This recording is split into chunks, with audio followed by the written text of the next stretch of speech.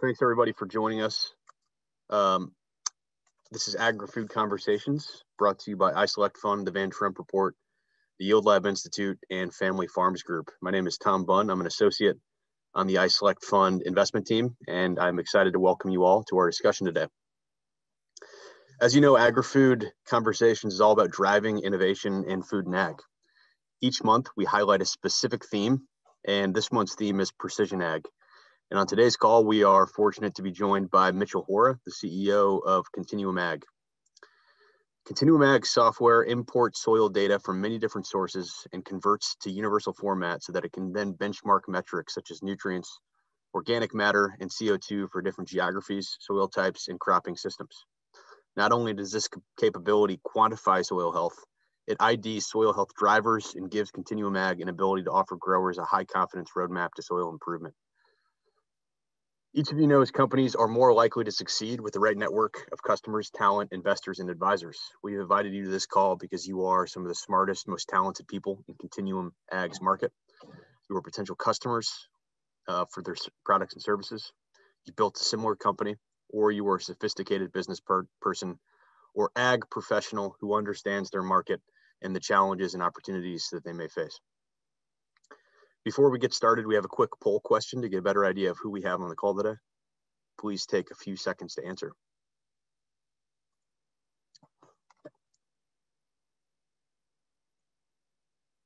A few process comments while the poll is running. We are not soliciting investment in any way whatsoever. Secondly, you are all on mute. However, you can use the chat window to ask a question at any time, and there will be a dedicated Q&A section at the end of the presentation. And finally, this presentation is being recorded and will be available for replay. So without further delay, I am pleased to introduce Mitchell from Continuum Ag. Take it away, Mitchell. Yeah, perfect. Thanks, everyone. And I think, yeah, fitting venue here for me on my side here today, that I'm in the tractor planting soybeans, and I'll show you guys just really briefly here. It's noisy outside, so won't take a lot of time, but we are planting soybeans into some cereal rye here right now. We are in southeast Iowa, and perfect day to be planting down into some of the cereal rye here. Looks really awesome. This was drilled in last fall after we harvested corn. Get back in out of the wind. So, as in my intro, like I said, my name is Mitchell Hora. I'm a 7th generation farmer here in Washington County, Iowa, southeast Iowa. And my family farms about 700 acres. As part of this soil health and precision ag conversation, you know, it really is near and dear to my family, near and dear to me. We started no-tilling over 40 years ago. Now this is our 6th year using cover crops. And what we found is that as we're adopting things like no-till and now with cover crops, and part of these soybeans I'm planting today are part of a relay crop. We're doing diverse interseeded cover crops and wide diversity to our cropping systems now. As you implement these regenerative practices, you have to change a lot of systems. Yeah, it's a complete paradigm shift to the way that we're farming, and we are shifting our system from being very biologically driven to shifting it from being chemically driven to now being very biologically driven. And farmers need a better understanding of how that process actually works and how do they change their mindset? How do they better understand the soil? Where we look at it at Continuum Ag, we're looking at the soil as a living, dynamic continuum, where with most of the industry today really views the soil as a dead, static growing medium. And yeah, we can keep kind of shifting through the slides here. This is my dad that I farm with, and some of our big cover crops there. This is exactly what I'm doing here today, you know, planting soybeans into a cereal rye cover crop. I mentioned relay cropping. We're actually going to harvest some of the rye that I'm planting here today, we're going to harvest the rye, and then in the fall, we will actually harvest the soybeans as well. But we're planting the beans today. We will harvest the rye over the top of the soybeans, utilize the rye seed for our own cover crop uses, and then come back and harvest the grain crop later. We do the same type of thing with wheat, which is what this picture is here now. There's a wide array of different cover crops that farmers can use. It's really taken off here in Iowa and continues to take off around the country and around the world.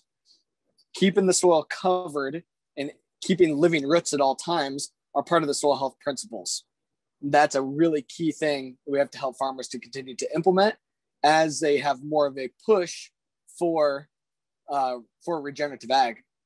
I saw a message coming in there that we could turn the rye into whiskey. This rye hasn't been turned into whiskey, but we did have some barley that we grew last year that went into a malting facility. So don't quite have the whiskey yet, but we're helping on the beer side of things to start out.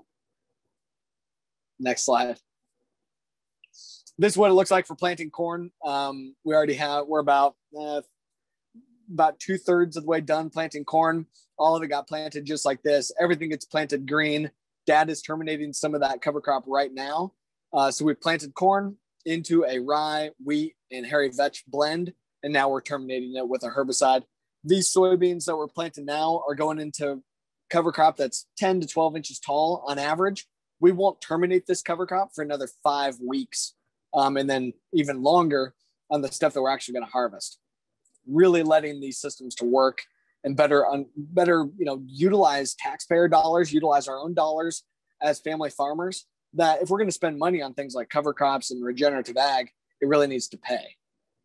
So that brings me to, I think now we get into Continuum Ag, what we actually do. Well, these are the soil health principles. A key thing for me is, as an entrepreneur, utilizing my family farm legacy where we can practice what we preach. It's been a huge piece of our success, and being able to really become a thought leader and an influencer in the space, because we're doing it. Today's a great example of, working from my second office here, being the cab of the track. Okay, so a quick little pitch on Continuum Ag, some of the things that we're doing. I started Continuum Ag a little over 5 years ago. Today, our business footprint is 40 states and 12 countries. Our total team is up to 16 people now. I started the company doing crop consulting.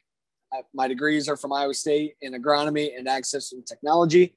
I wanted to be back involved in the family farm and helping other farmers here in Southeast Iowa. So I started a consulting company. We were using the Haney soil health test to better understand quantifying soil health and being able to start putting some numbers behind these things that we were doing as we were implementing this biological system. We can hit the next one. As we were implementing, we were finding that, okay, this is really working. We were helping and better understanding our own family farm, helping to understand the farmers, the customers that I was working with, but we needed better data tools to be able to manage all this info. We actually built the largest private Haney soil health data set, and we needed better tools to be able to manage all of it.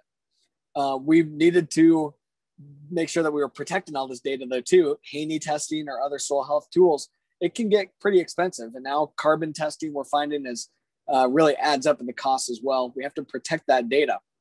So instead of building into somebody else's platform, we decided to build our own. Go next. So what we're doing is we have to be able to ensure that as part of our data tools, which now we call topsoil, we have to implement data that helps to de-risk adopting regenerative ag systems. We have to ensure that we're protecting yield, we're protecting the farmer's bottom line, but that we're also helping them to be able to really utilize the data. How do we create action off of the data? There's so many new technologies and data tools, and farmers are just bombarded with data. They don't want to sit down and play with stuff all day. They just need to know what to do. They need that final ending result. How we think about the data that we deliver is it gets that farmer 95% of the way there. All they have to do is tweak it, and they utilize their local agronomist to tweak the recommendations that we provide for that case-by-case basis and the nuances of every single individual farm, because every farm is different, but we get 95% of the way there in making that decision. And so now the platform's up over 150,000 acres. It's been live for right at a year. We launched it last spring. We have over 700 farmers in the platform. Last year we did about 165,000 in revenue. We're well over that already year to date here this year. So really continuing to expand and helping farmers to just better understand getting their data into a platform, integrate with other technologies, and helping them to be able to make decisions like managing fertility, understanding how to put together a cover crop blend, understanding how to change your herbicide program, your fertility program, your planting program as you implement these conservation systems. Go next. So as I mentioned, this is all housed within our Topsoil tool. It's an online data platform at topsoil.ag. We utilize machine learning to tie in a variety of government and private data sources, integrating through APIs with other soil labs, with other technology companies to really make that data in the back end seamless. Layer all of these informations in one spot. Farmer can log into it from their phone, iPad, computer, whatever. There's no app or nothing at this point. So it's just web-based and colorblind. Number one is creating the actual actionable item in terms of fertility management. The map that you see there, I believe, is a potassium map. The fertilizer spreader was out in this field here earlier when I started planting it today. We're making variable rate fertility recommendations as step number one. That allows the farmer to put some dollars in their pocket, save a little bit on synthetic fertilizer, better factor in biology into that equation, and start implementing these precision ag systems and improving soil health because now we're not over fertilizing. As we start to change the system, we have to document that sustainability journey. All these companies and the government now becoming really interested in where the food comes from, that transparent sustainability story. Since we're already collecting 90% of the data or 95% of the data that's needed for carbon markets or other sustainability initiatives, we're saying, okay, farmer, you're already working with us. We already have most of your data that you need. If you would like to participate in a carbon market, we can make that super simple for you, collect the last remaining data components that we need, and then at the click of a button, allow that farmer to share with any of our partners that they wish to. The farmer is negotiating the contract with the sustainability initiative or ecosystem service market of their choice. When they sign the contract and then allow us to share the data, then we just share that along via our output APIs. Overall, allowing farmers to monetize soil health, connected in with these programs. Today, if a farmer enrolls in one of these programs, there's so much uncertainty here. It's the Wild West for sure. I've had some of my farmer customers enroll in today's current carbon markets, and they've spent upwards of 60 hours to enroll and to gather all their data. We're working on getting that down under 60 minutes. Next. This is our overall business model.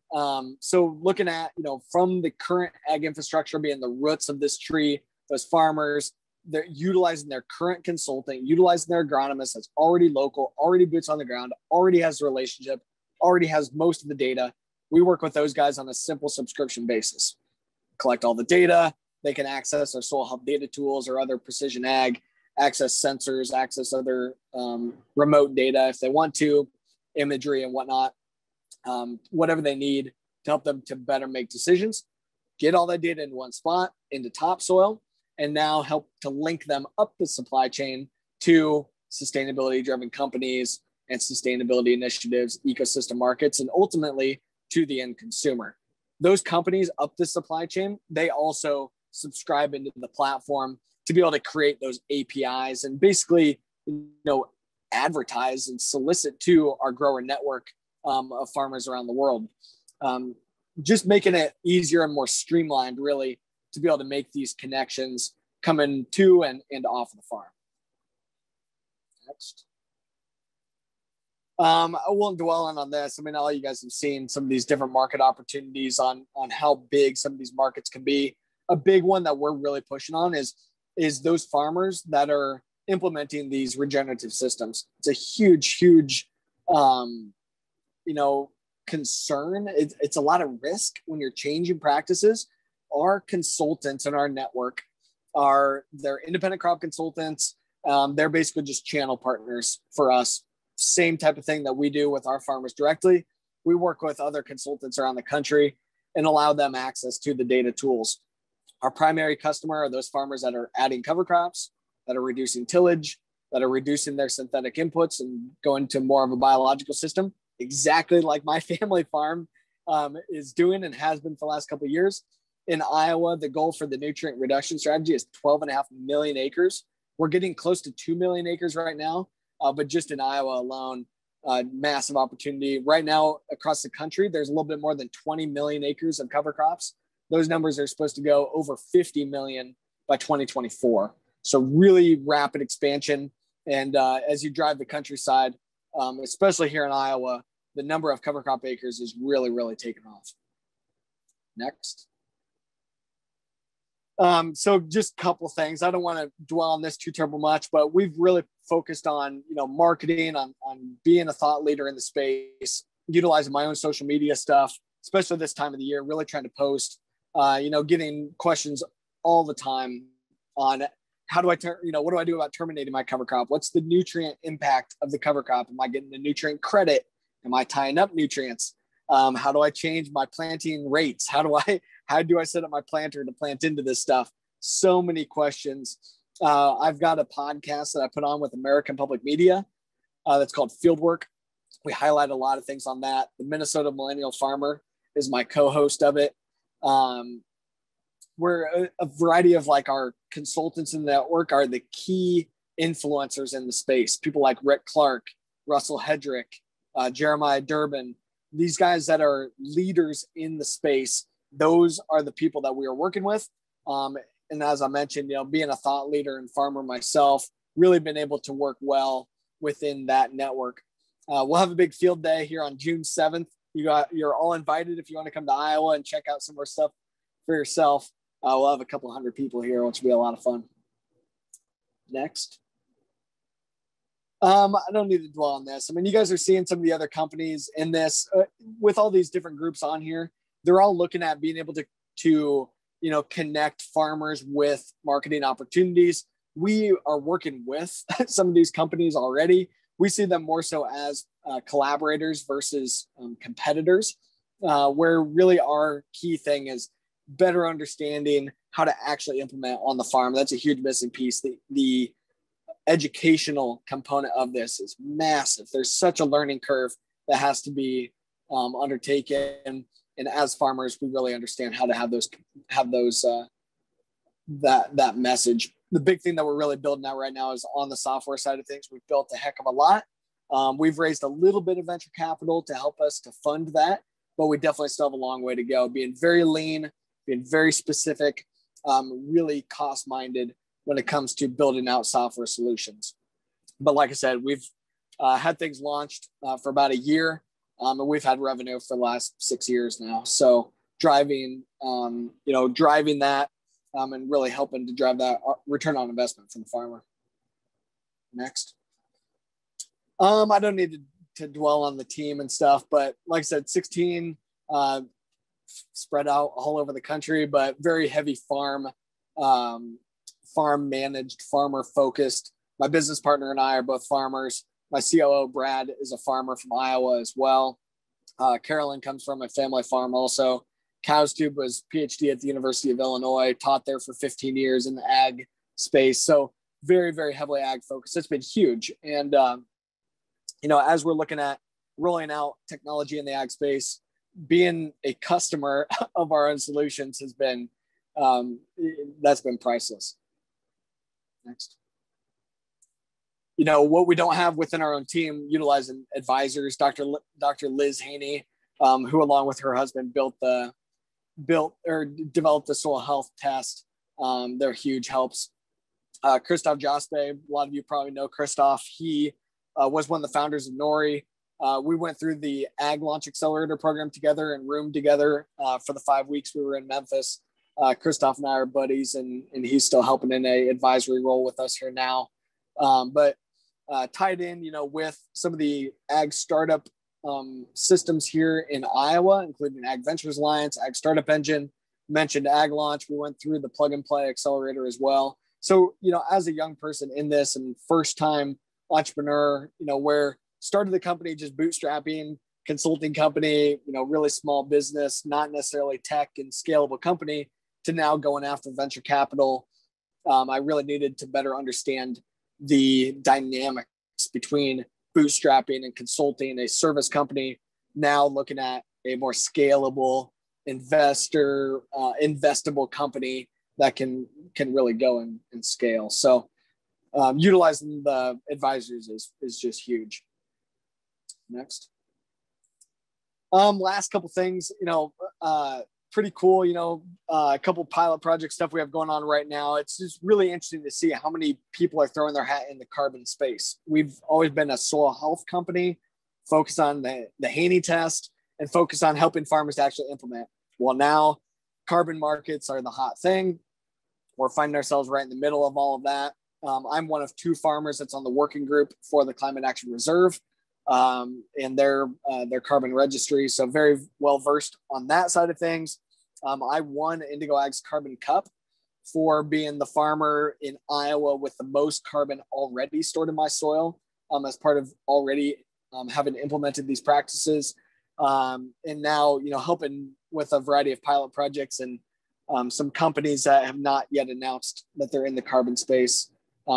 In the platform today, we have farmers in there from 27 states and 12 countries. I was on the Ag Grad 30 under 30 list here for their second cohort here just this year. All kinds of different media awareness and stuff too. I mean, as you guys have seen, this space is really been able to come to the forefront as part of now a solution where farmers have always been looked to as part of the problem. Now we still have a long way to go to be able to reverse the issues that we've caused. But really encouraging to see farmers come to the forefront of being the solution for more than just providing the feed, fuel, and fiber for the world. Next. Like I said, so started 2015 while at Iowa State. We built the largest data set, a couple different accelerator programs. We did a pre-seed round last year. I'm doing a bridge round right now that's getting all closed out and stuff. We'll see what the future is going to be. But it's really, to me, it's been about building smart, building based on what our customers need, and then funding it appropriately for what we need to build. So being very strategic about that. Right, next. Here's all my contact info. And I think it was pretty dang close to my 15 to 20 minutes that I was allotted. So happy to answer some questions. And if not, I'll keep on planting my soybeans here today. But appreciate everyone being on. Mitchell, thanks so much. This is by far the most interactive, might not be the best word, but we've never seen somebody in the field. Let me say that much. So it's good to see you multitasking. And now we'll open it up for questions. I'm happy you put your contact info there. We have a diverse crew of people on the call today, and this gets dispersed to an even more diverse crew within the ag and food industry. How can those listening now and those listening post facto help you out? I think, we want to just continue to build out awareness that there are resources out here for farmers, that there is real solutions here for these problems, that there are people that are willing and ready to help, that we can actually solve these issues, and that farmers can really be part of the solution. The future is extremely bright. Now, part of what needs to be pushed on, though, is how we are looking at some of these solutions, or how we are approaching some of these market stuff is actually wrong. Okay, so one of the big things I'm pushing on is additionality is being looked at wrong right now in the way that these carbon markets are trying to define it. And what I'm getting at is we copied and pasted a little bit too much when these registries were written, that additionality in agriculture is not a one-time change. It's not a, here's what you were doing, here's what you're doing now, one-time definitive change, and you were losing carbon and now you're sequestering carbon. That's not how it works in agriculture. In ag, it's every year we're planting that cover crop blend. Every year we're choosing that tillage practice. Every year we're making X number of passes across the field. We're making X amount of nutrient input And every single one of those decisions has a carbon footprint to it. Now, we need to have okay, you're going to do cover crop, you're going to do no-till. You can't be flip-flopping back and forth. You defeat the purpose. We have to be able to have some of that permanence. We have to be able to have that decision to change and to stick with it. But every single year, that carbon impact is different.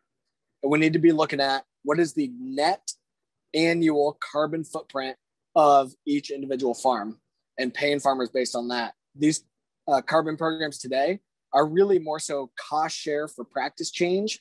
We really need to better understand the actual carbon footprint of the decisions that we're making and better reward farmers based on their actual impact, not just what boxes can you check that you weren't checking before, but let's really utilize tech and utilize data and utilize, the startup community within agriculture and the people that we have within agriculture to better understand truly providing for the solution here. Awesome. Thank you. I forgot to mention to those on the call, would love to hear your input now. If you want to raise your hand, I can unmute you, or feel free to type a question into the Q&A pane or to the chat pane. It looks like Nell Clemens has done just that. Nell asks, given you have been doing this for many years, will you qualify for carbon credits in a marketplace, or does it have to be incremental? Also, Great. Oh, sorry. Maybe answer that question, then I'll go on the second part. Perfect. Yeah. So no, we don't qualify today. We had looked at, being able to potentially grandfather some of it in with NORI and their look back period. But just so many of these groups too, I've gone through the actual, initial sign up program now for NORI, Indigo, the Soil and Water Outcomes Fund, FBN. I think I'm missing a couple others too, that we've gone through some of the initial onboarding and played around with an array of these different tools. Have not fully enrolled in any of them. At this point, how they're looking at additionality for our farm, it wouldn't make it worth it. I can't spend dozens and dozens of hours enrolling and doing all the data collection and stuff for maybe a couple dollars an acre, because what we would be able to qualify for with additionality today would hardly trigger anything. But I have data looking at the organic matter on my farm and looking at more traditional means of measuring organic material, and a part of that being carbon. Some of the data that I've got shows that we've improved our organic matter by 1.4% over the last 10 years. Okay, so 1.4% increase in organic matter. We've gone from 3.9% organic matter to 5.3% in 10 years, which is really amazing. And if you translate that directly to carbon, in the top 6 inches, we would be sequestering an equivalent of over 4.5 tons per acre per year. Now, when stratified down to a meter, we're definitely not doing that much, maybe somewhere between 2 and 3 tons. I don't know if that data exists today to help me to better understand the stratification between the sequestration in the upper portion of the soil, stratified down to a meter. But point being is we know that we're sequestering gobs and gobs of carbon. We've been able to increase our water infiltration rate to now 4 inches of infiltration in less than 5 minutes. We've reduced our synthetic fertilizer by 45% across the board. We've reduced our pesticides by up to 75%, still maintaining record yields and driving profitability. But that story is not able to be documented and be utilized by these people who want that story and want to use us and want to use our story to help them to meet their sustainability goals because of how we're looking at additionality. But my argument being is that on my farm, because I have the biology now rocking and rolling, and because we're so far into adopting these practices that our flywheel is spinning and we are there and we are really cranking and we're seeing it and we're seeing it in the soil and we are getting the results from it.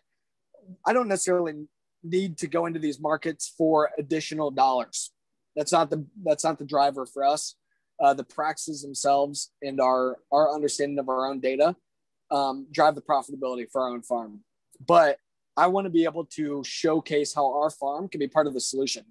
And today we don't qualify to even be part of helping these companies to meet their goals. And I just think that's inherently flawed. Great. Thank you. Was our Kim, second half. well, the second half, I think you got into, but I kind of get it. anything else you want to add about kind of the level of data that some of the markets are requiring for proof, whether that be in inputs, activities, or invoices? Anything else So much of that stuff, I don't think collecting the data is not going to be that terrible crazy. The issue today is that it's just in lots of different buckets. Okay. So it's just spread out. So that's where with Topsoil, we're trying to integrate with a wide array of those platforms and utilize, like, take a picture and upload the photo. So I could take a picture from where I'm at here today, upload it to Topsoil, and it uses my GPS geotag and my timestamp to be able to show, hey, I'm planting soybeans into cereal rye today. Very clear that the rye is green and growing. I'm planting green. It has not yet been terminated. Here's how much biomass I have, and be able to document what I'm doing. Now, I'm also, of course, utilizing Precision Ag tools. I will have an actual shape file as applied that I can also upload to Topsoil. We've got a variety of other tech and sensors and fun stuff that we're playing around with here today as well. But farmers just need a better understanding of what data actually has to be collected. I think there's a lot of uncertainty on, wow, this is a lot of data that I have to share. How much of it is absolutely required? What format does it have to be shared in? How crazy in depth does this need to be? And how close do I need to be in these claims, especially as we're looking back 10 years or more? There's a lot of runaround that farmers have to do once they get into it, and we better understand, okay, here's the 27 different items that you have to collect every year. Well, now they can collect it throughout the year, really reduce that burden, spread it out over time, and make it a lot easier. But at the beginning, there's a lot of heavy lifting that's got to be done. Terrific. Thanks for that color there. Kim Wagner asks, are you working with any farmers in perennial crops? So we've got a little bit of it. I mean, my area here, in the Midwest, definitely a lot on the row crop side of things for sure. Some of my guys in South Africa, very heavily focused on perennial crops. My first customers in 2015 were actually in South Africa, and we were working on some plums and other citrus and stuff down there. So that's been kind of fun. We do have some perennial stuff going on up in Michigan.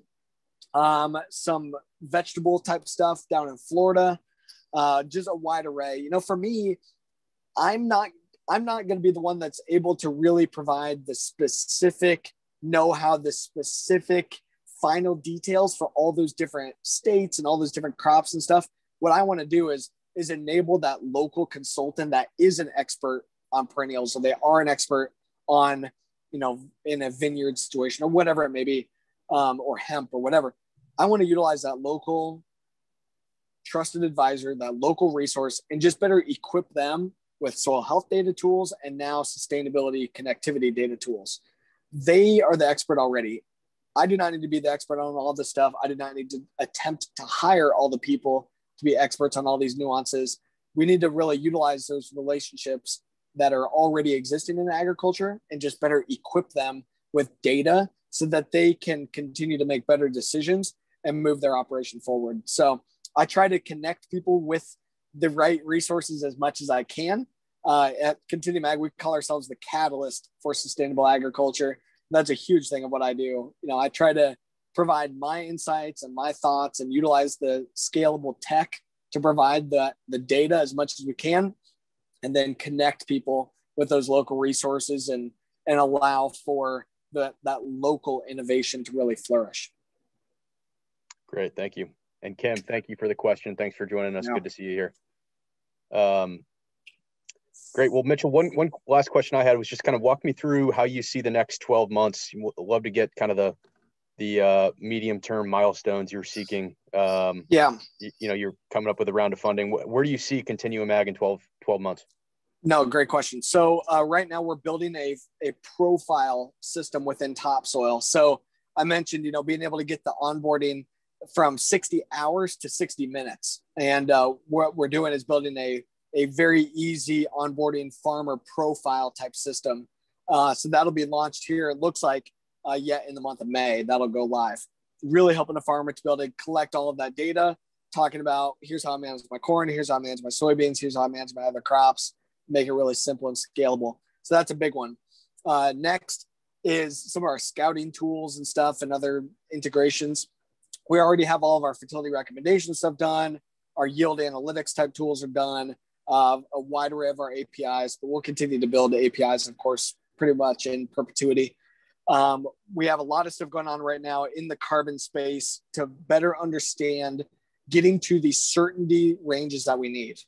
So we're getting a bunch of data back from the lab right now on our pilot projects, better understanding spatial variance, utilizing machine learning to understand the certainty that we are getting now in direct measurement of carbon. Now we'll go and implement the regenerative practices on these farms, fitting them into how we're quantifying addition or how we are defining additionality today. And then coming back in the years to come to direct measure again the carbon that we are sequestering. Another big thing that we'll build over within the next 12 months is more of our long-term 15-year model. We build a 15-year model for a large project that we're working on to look at over the next 15 years, how do we take a farm from conventional to all the way to regenerative organic? And we built it all out with machine learning to understand all the different nuances of the income and expenses coming off the farm, a wide array of different crops, a wide array of different rotations, irrigated and non-irrigated. So now we know we've ran 1,000 different scenarios for this very large, very, very large farm where we're looking at all of the different options for the expenses, all the options for our crop rotations, all of our expected yields and expected profitability, also modeling out our water impact, our carbon impact, and better understanding, basically taking a farm from the starting point of ground zero, wherever a farm is at today, plugging in the goal. For this farm, the goal is regenerative organic. And now we have machine learning to help to paint a picture to fill in the gap of what is the best path forward, utilize machine learning to look at all the best case scenarios, the worst case scenarios, and be able to plan for the variability that we have within agriculture to really reduce the risk of change. Right now, that system is in an Excel file and, it's still pretty rough. The data and stuff going into it is incredible. And as a farmer, when I saw the results from it, I was like, holy crap, this is game changer. So really excited to get that built in topsoil so that those kind of solutions can be rolled out at scale. I anticipate having that for the fall here so people can start making decisions for the 2022 growing season. Awesome. Well, Mitchell, thank you so much. Congrats on all the progress, and thanks for making the time despite the field work you need to do. To those in attendance, thank you all for joining us. As a reminder, we host these calls every Thursday at 3 p.m. Central. So we look forward to seeing you next week for a new and exciting presentation. And as a reminder, these are being recorded. So if you know of anyone who would like to hear about Continuum Ag services who may be interested, please do point them in our direction and they can sign up to hear this recording. So thank you all again. Thank you, Mitchell, and hope everyone has a great afternoon. Thanks, everyone. Thanks for having me.